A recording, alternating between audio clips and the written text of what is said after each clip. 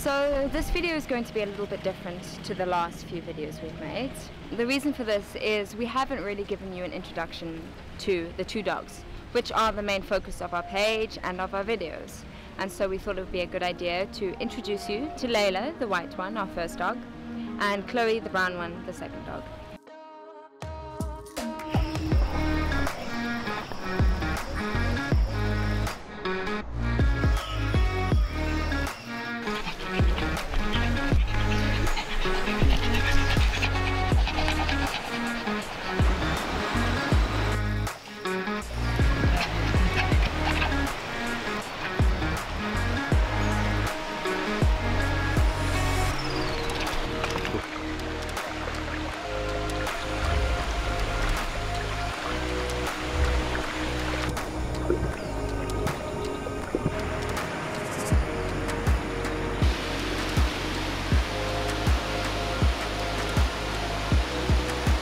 So the first dog we're going to start with is Leila, the white one. Leila's had a bit of a rough history. She was never a healthy dog when she was younger. She suffered with a lot of medical issues, sadly. She wasn't actually even the dog that we asked for or that we applied to get, but yet we still love her endlessly. So I'll go back to the beginning. I'll start right at the start. And my first dog, Milo, a black Labrador, when he passed away, we gave it about 2 weeks and decided that we wanted a new dog. We always vowed that we would never get a new dog, but after being away from not having a dog in the house for so long, we decided it was best to get a new one. So we started looking online and my mom set her heart on a Shih Tzu. We looked for a few breeders, luckily found one in Hyde. She's always bred Shih Tzus, but the next Shih Tzu was available in 4 months. And my mom had set her heart on this dog and she was not going to wait 4 months. And so we decided to carry on looking. We eventually found one on Gumtree, which is Leila. It was being sold as a Shih Tzu. They were apparently 10 weeks old. There was only one puppy left and we could pick it up the following day. So off we went to the Engine Inn by Canal Walk and met up with this breeder. And as they pulled up in this rickety old car, a huge puff of smoke came out their car. And here in this lady's arms was this tiny little bundle of joy, the smallest thing, literally the size of my hand. So obviously we all rushed over and we're like, oh, we've got to take her, we've got to take her. So we took her home and later that night she started suckling my finger.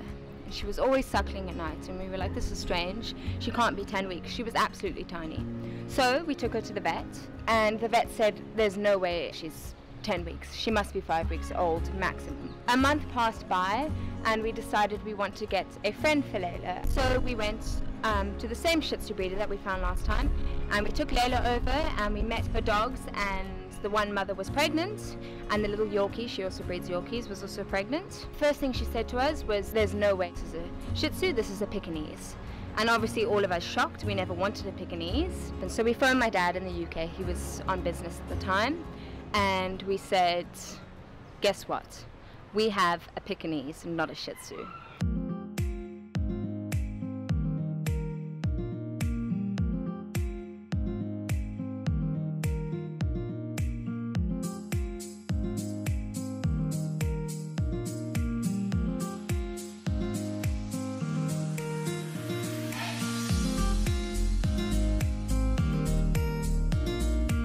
So we had a look at her Shih Tzus and decided we were definitely going to get a Shih Tzu puppy from her when they were born in 2 months or so. About a month later, 2 months after we had picked up Leila, she started struggling to breathe at night. And so we'd wake up 2 o'clock in the morning sometime with this little dog gasping for air. And it ended up with us rushing her to the vet at 2 o'clock in the morning. Always happened to be on a Sunday, of course, so you pay double the price. But anyways, every single week we would take her to the vet, they'd put her in an oxygen tent, and then she would start going downhill for the rest of the week. She'd be a little bundle of joy at the start, so happy, so playful, so full of energy, and then she would just start going downhill until eventually we would have to take her back to the vet and put her in an oxygen tent. So these medical issues and breathing issues carried on for quite some while. We eventually got to the point where it was either put Leila down or find another solution, because it was becoming too costly for us to pay 2,000 Rand every week to put her in an oxygen tent, and it was also a little bit cruel to keep this dog alive if she was suffering so much. And so we looked at other options and we decided to try and build her an oxygen tent ourselves. And the vets obviously said to us, no, this is impossible, you need the right equipment and you're just crazy, rather just put the dog down and put it out of its misery, stop its suffering. But obviously we have all fallen in love with this dog and we do not want to let it go. So my dad pursued on.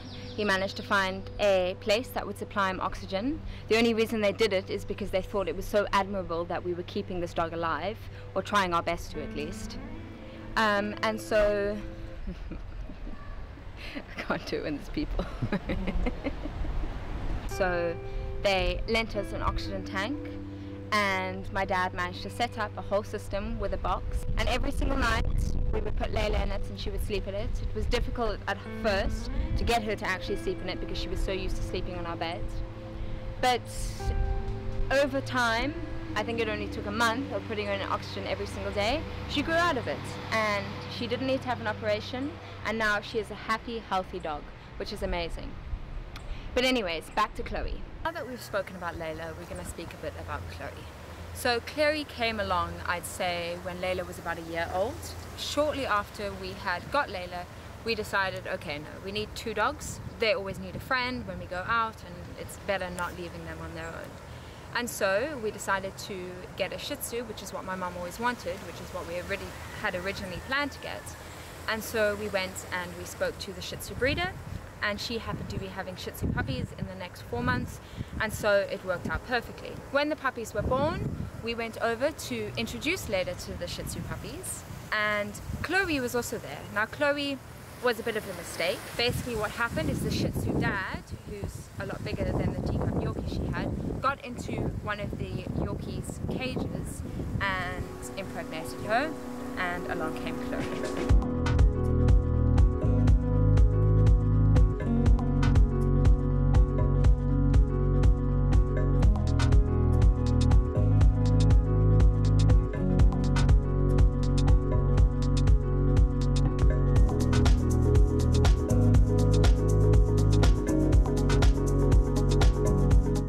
Because the mom was a teacup Yorkie, literally about this big, she could only have 1 baby and she had to have a cesarean.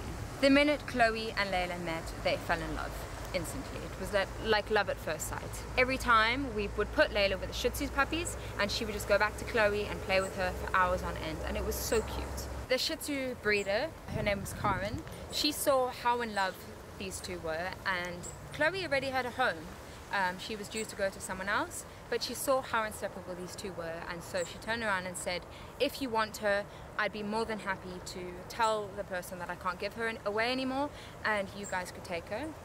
It was also a bonus for us because the Shih Tzu puppies were around 7 grand, and Chloe, she said, just cover the cost of the cesarean and that's all I need. Now Chloe is very different to Leila. She's not as demanding, not as needy as Leila is, but she is the sweetest dog ever. She has the kindest, most loving nature, absolutely obsessed with fish, loves the water. Funny enough, when she was a puppy, she almost drowned in a friend of ours' pool, and from then on she was absolutely frightened of water. And when we first got on the boat, she used to shake like mad. I'm sure you'll see in our beginning videos how much she used to shake. And so we were a bit nervous that she would never really get used to it. She is now the complete opposite. She loves water more than anything. She is a complete and utter water baby and obsessed with fish. So she can literally hear the rod before anybody else, and she'll come running back and forth, barking, letting us know that there's a fish on the line.